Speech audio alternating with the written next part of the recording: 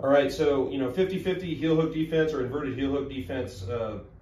Prevention is the best thing, I would say. Don't let them get there. If you end up here, hand fight, do stuff like that. So the escape I'm going to show is worst case scenario. Okay, that like they've won the hand fight and they're going for a heel, and I'm going to show you guys how I get out of it. Okay, so say I'm here, Michael opens my legs up somehow, and he just locks on that invert. Okay, now I'm pretty much toast here, but there are a couple tricks that you can do. Now, to heel hook someone, and toe hold and ankle lock for that matter, they need a bent leg. A knee bar is the only one leg lock that works with a straight leg. So what I'm going to do is point my toes. Okay, if you guys can see that, like if he undoes the grip, right? I'm here and I'm pointing my toes. So lock it back up. Right there, he has the bite. If he goes to finish it, go ahead. Nut is there, right? So once you feel this, right, buy yourself a few seconds, point your toes. Now, if he goes to crank it, see, there's nothing really there. Okay, like the leverage isn't there. He's still around it, but he doesn't quite have the deep bite that he has when it's here. So once you feel it, point the toes, okay? Straightening my leg.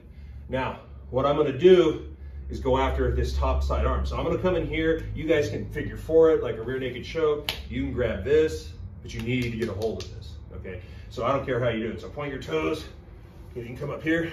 Like I said, I don't really care. You can do this. That comes to preference, okay? At this point, I'm gonna take my free leg and I'm just gonna kind of get it in here, push, and start pulling my leg out here, right? Now it's gonna be really hard because he can still clamp this 50-50 hook. So it's really gonna be hard for me to just swing my leg out. That's probably not gonna happen. So what I do here is while I'm holding this, I'm gonna bring this leg underneath his hamstring. I'm gonna lift and pull, and now I'm out. Okay, I'll show it on the other leg so you can see it from another angle. Okay, again, this is worst case scenario, like he's went through all your defenses and he gets the heel. And you don't have much time here, so as soon as you feel him get around the heel, point your toes like a ballerina. It's straightening my leg. All he has to do is adjust to bend my leg again. He can come in and I'm gonna get caught. So once you're here, okay, grab this arm. Again, I don't care how you guys do it. There's excellent control here, but you don't have to just do it this way. You can come in here, however you want to do it. But regardless, again, now this free foot, I'm going to get it in on his arm here. I'm like pinning his arm there. I'm pushing his arm away, so now he has nothing. And then I'm going to start pulling this out, but this is still going to be hard to get out. So once I'm here, I'm going to let go. He can't come back after me at this point, and I'm going to get here, right? He can try doing stuff there. He has nothing. I'm going to pull out, and I'm going to come up. Okay, so again, the best defense for all submissions is prevention. Don't let them get there. But sometimes when you're in trouble deep, you need to know how to get out of it. There's always a chance, right? So again, if he gets a good bite and my leg's bent, I'm done. So as soon as I feel him, even if he doesn't get the bite, start pointing your toes anyway. So even if he goes and hooks the heel, there's not a lot there, right? But don't wait. You can do it as soon as you feel it or as soon as he gets it across. Start going here, either or, right?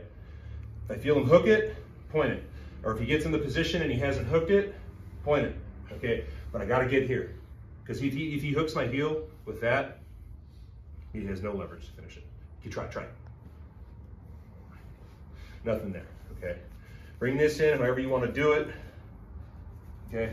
I don't care what you guys do. Start pulling it out. Now, in theory, if his legs are wide open here, and I start pulling this out and say his legs are open, yeah, I could probably get out. And if he presents that to you and that opportunity, take it and you're out. But a lot of times you're in 50-50, you're killing his grip, he's still gonna have this pinched and bent really well. So my leg is still trapped even though my heel isn't. So I'm here, and like I said, regardless of how you hold this, start pulling this out, and he's gonna bite it so I can't, get out. Bring this underneath, lift and pull, and here I am. Okay, so one more time. If they leave their legs open when you start defending it, and you can just yank your leg right out, by all means do it, it's easier. I don't have to involve this leg. But anyone who's a good leg locker is never gonna do that, okay? So he's going back. See, I'm already pointing my toes. That's slowing him down.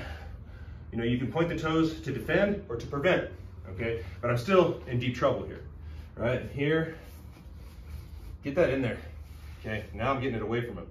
And like I said, if these are open, go. But they won't be when it gets a good leg locker. This leg is gonna get trapped here.